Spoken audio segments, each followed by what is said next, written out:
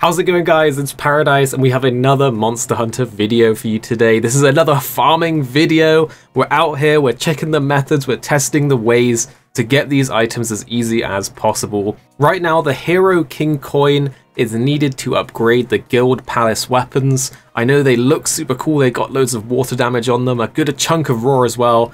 They're pretty fun weapons so far, but you need these freaking arena coins to upgrade them. Luckily, it seems to be that you only need 1 coin per upgrade, and these quests will give you anywhere between 1 and 3 on completion. So if you're trying to get every weapon, you're going to have to do a few arena quests, but if you're just trying to upgrade your main one, you will probably only have to do 1 successful hunt in the arena. Guys, can you in the comments tell me if you like the arena quests or not? I personally want to use my own set, my own mix set, my own weapons. I don't want to have to use some pre-made thing with pre-made items. I like farming, I like going in with my own stuff.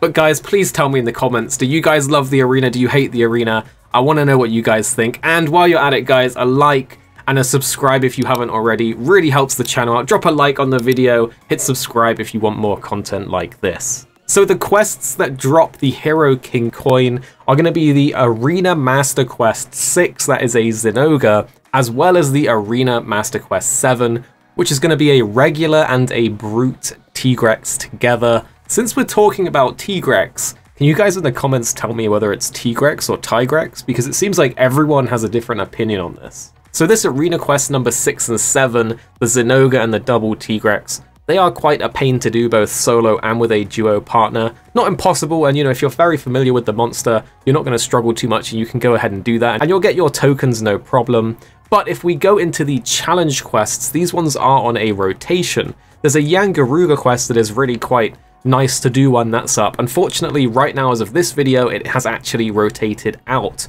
Right now we have a Velkhana and a Namiel as our options. I personally am not a big fan of fighting Velkhana, so I wouldn't recommend doing that one either. However, Namiel is probably the easiest Elder Dragon to fight, so I would definitely recommend going into the Namiel quest. There's a pretty nice Charge Blade loadout if you guys know how to use the Charge Blade that just completely destroys this thing, and it seems like you get 2 or 3. Sometimes if you're unlucky, you might get 1 Hero King coin. But from our experience, Namiel was the easiest farm right now. You just go in there, slay it with the Charge Blade, and you're pretty much golden.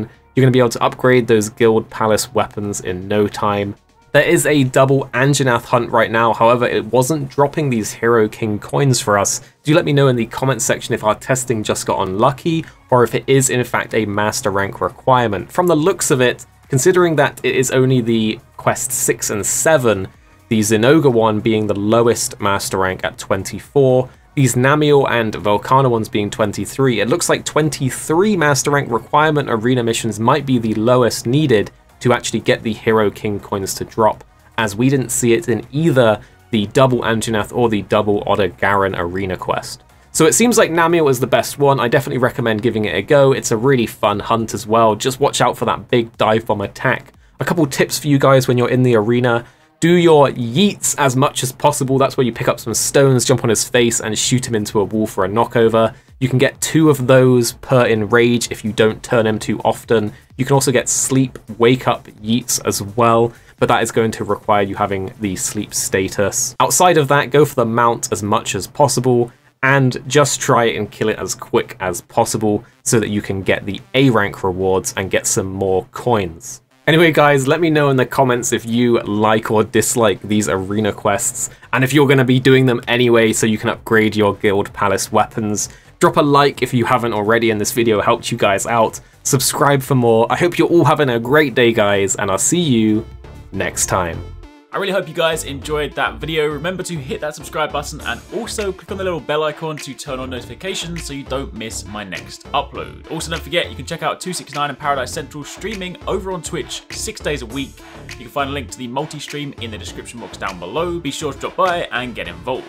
Thanks again for watching. Take it easy. Catch you next time. Peace out.